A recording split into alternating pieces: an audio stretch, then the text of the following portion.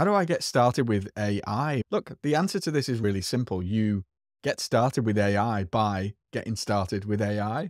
And there are some choices. We're going to run through those today. Just give you a heads up and a real eye opening look at what AI is, how it might be able to help you, and how you can get started. Hey, I'm Colin Scotland. Welcome to the Thrive and Serve podcast, where we focus on being our truest, most authentic expression of self, and then leveraging technology to help amplify us and our impact in the world in service of others.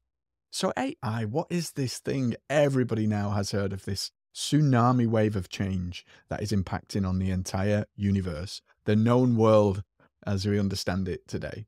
It's a technology that essentially is helping us to think better, to be better, to automate tasks. The world of commerce loves AI because it allows you to do anything and everything better, faster, cheaper. And it allows cost efficiencies and savings that just weren't there before. So from a pure profit perspective, AI allows the elimination of unnecessary expenses and therefore the maximization of profit. That's the draw. That's what's causing a big furore around the investment in AI, just like in the dot-com boom back in the day when the internet became a thing. This is bigger than the internet. This is bigger than Google. This is bigger than all of those developments that we've seen over the last 20, 30, 40 years. This is the biggest thing to hit humanity. And so this big thing that's going to hit is going to have a number of impactful changes that happen to you, to me, to the world around us, and to the way that we work, the way that we operate, the way that we live our daily lives is going to be in constant flux and change now as we move forward into this AI era. So from a business perspective, you really need to look at this tool sooner rather than later. The thing that's really captivated everybody's attention is something called Gen AI or generative AI. And this is the ability for a computer to generate content that sounds like a human, to essentially begin to create this interface with machines that we never had before. And it's the culmination of a number of different technologies that essentially has allowed this production of generative AI. So we can say, hey, like we would with a colleague or a friend or a mentor, hey, help me come up with some ideas for this podcast. Help me write this email. Help me create these blog posts. Help me get some clients. Help me understand my clients. And all of those different applications are now possible with the machine because we can talk with the machine either by typing into the text-based interface, or we can talk to the machine vocally. We can have a voice conversation with the AI to do exactly this, to begin a dialogue, an exchange, an interaction that allows us to get generated content out of the machine, out of AI. This is what's blowing people's minds right now, is the idea that we can generate brand new ideas and content without any or minimal input from us. So this excitement comes with a double-edged sword of both potential losses of employment, of uncertainty of how the world is going to change, and on the flip side, the optimism and the hope of, wow, I can be so much more efficient. I can get my message out to more people. I can impact more people. I can do more. I can be better. I can go faster. And I can leverage this technology to amplify my impact. And both of those sides need to be taken into account in this. But ultimately, this is why I have this stance that AI must always be human first, both in principle and in application, in the way that we use the technology.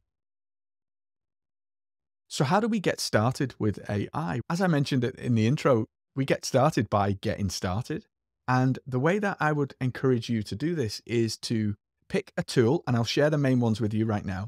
Pick a tool or more to go and have a little experiment and exploration inside of the tool just to see what's possible. And I'm going to encourage you to think into the tool. Think into the tool. What does that mean, Colin? It means that you go into a tool like ChatGPT and you think into the tools. Hey, how might I use this as a leadership coach to help my clients more? So you would literally type those words into the AI. How might I use this as a leadership coach to help my clients more? What things am I not thinking about around AI? What are my getting started steps? So thinking into the AI will give you those very first interactions of what it is, how it might work, how it might help, and it will begin to lead you on that exploration path of getting started with the tool and opening your aperture of some of the possibilities, because the possibilities, believe me, are infinite, literally infinite. I've been working with AI exclusively since November 2022. We're now, as we sit here in March 2025, and I am constantly blown away by possibilities every single day. New possibilities, new doors opening, new exciting developments in this field. It is moving so fast, so fast. So this is why my encouragement and my passion, my urge to you is to just jump on this train now before it speeds away and you'll struggle to catch up. So getting in, thinking into the tool. Yes, you can go into things like prompt engineering, how we actually type those words into the AI, because that makes a world of difference. A world of difference. How we construct the way that we use it as a thinking tool, how we customize the AI to us so that it knows us and it speaks like us and it resonates with us on a soul deep level. These are all things that you can do and learn right now, getting started. Get started, get into the tool and start thinking in to the tool. So which tool should I get started with?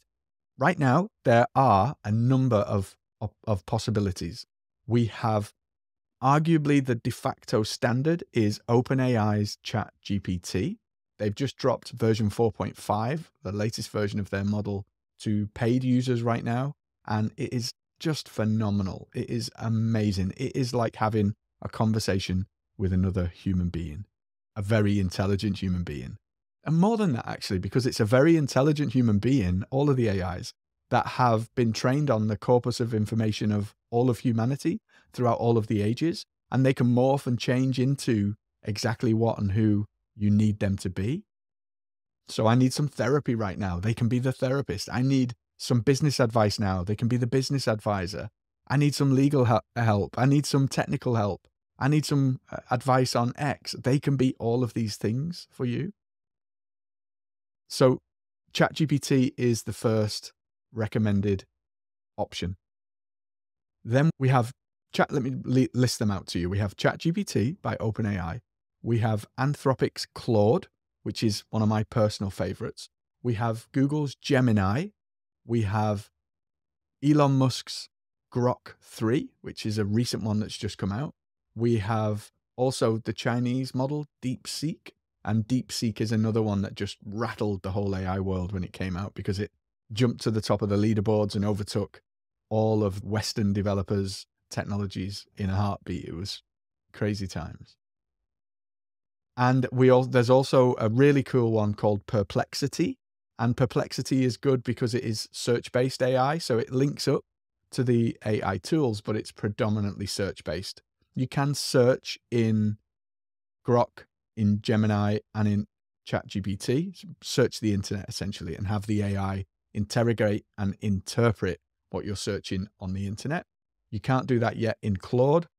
Claude is my personal favorite for creating words, content, messaging. I'm a marketer, so to a hammer, everything looks like a nail. And so Claude is the perfect nail to me for marketing stuff, for ideal client profiling, for messaging, branding, copywriting, all of that good stuff. I find Claude to be amazing, alongside ChatGPT as well. They're my go-to two tools. So out of those, there is no right or wrong. There are privacy considerations. So let me mention that very quickly. Be aware when you're typing and thinking into the AI that you are giving your data across along on the internet. You want to be mindful of what you put in. Don't just throw all personal details into here, right? If you're using it for coaching, it's a consideration. Privacy and ethics is a huge thing, a big area that you need to be mindful of how you're using this tool. Once you're past that initial fear and skepticism around AI as a thing, oh, the robots are going to take over the world, and you're in a place where you can accept that this sea change is coming, and now I want to get on the train and I want to play with this thing for myself, then still be mindful of privacy, ethics. So every time you type into the AI, you're giving your information across over the internet. Now, there are ways that you can opt out of what's called training the model. So every time you type something into AI, every time you interact with AI, the data is used to train the AI to make it better. You can opt out of this with most of the models. You can opt out of this with Grok.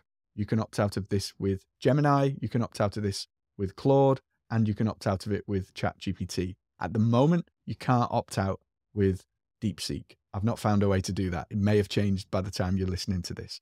But those other models are arguably safer from a data perspective because they are allowing you to take and remove your data from the training. That's a consideration, okay? And don't let that stop you going and playing, but that might be a consideration in terms of what model you use. Now, if you go and play with Perplexity, has their own US-based version of DeepSeek that you can interrogate inside of Perplexity. That's what's giving them a bit of an edge because they use Claude's model in there. They use the DeepSeek model and one of their own, I think, as well. So the considerations. Once you've got a model that you want to go play with, create an account and start to think into the model, think into the AI to get some ideas around how you might use this thing, what it might look like for you, and areas that you could focus on. And then you are on the train. You are now making those steps. Give yourself, like anything, I want to go learn tennis. I want to be a great tennis player. How many times a week are you going to tennis, Colin? Oh, I'm not going at all. So I'm never going to be a great tennis player if I don't go and play tennis. So I have to go, I have to book sessions, I have to go and see an instructor, and that it has to be a dedicated practice. So my encouragement to you here is to dedicate some practice time. Dedicate time in your week to experiment and explore with AI. Give yourself a couple of Pomodoro timer. I live my life by these 25 minutes time focused on a task and then 5 minutes break and then repeat. So give yourself a Pomodoro of time to go and explore with the AI and just get into the tool. And then as you begin the journey, then you can start, oh, prompt engineering. What is that? How can I instruct it better? How can I make it sound like me? How can I use it for this? I could use it for that. And just by thinking into the tool, setting up account, thinking into the tool, your eyes will be opened and you will literally, like me, be fishing around the floor for the top of your head because you will be mind blown. I promise you, you will be mind blown with the possibilities. So get started, be mindful of privacy and ethics, and go think into the AI of choice just to see how, where, and what some of those possibilities could be for you. Have fun. Hey, I'm Colin Scotland. This is the Thrive and Serve podcast. If you've enjoyed this episode, please comment, subscribe, and share this with someone who needs to hear it. And look, go let your light shine in the world in the way that only you can. There's only one of you. So go make it count. Let's leverage AI to amplify what we do as humans, how we show up in service of others. And I'll see you next time.